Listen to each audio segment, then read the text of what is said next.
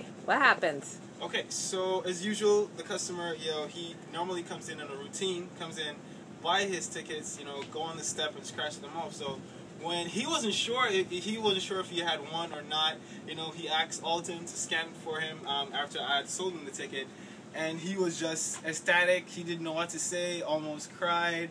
We were giving high fives and everything, all excited for him as well, because we had sold him the ticket, and we know that this will give our store and Block Island, of course, a lot of publicity. So, and this is the first time we've had so much, $1 million being won here in the store and Block Island. It was only 1,000, 3,000 since here, so this is really a big deal, and we're really excited. What freaks me out is when the guy said, "Check this ticket."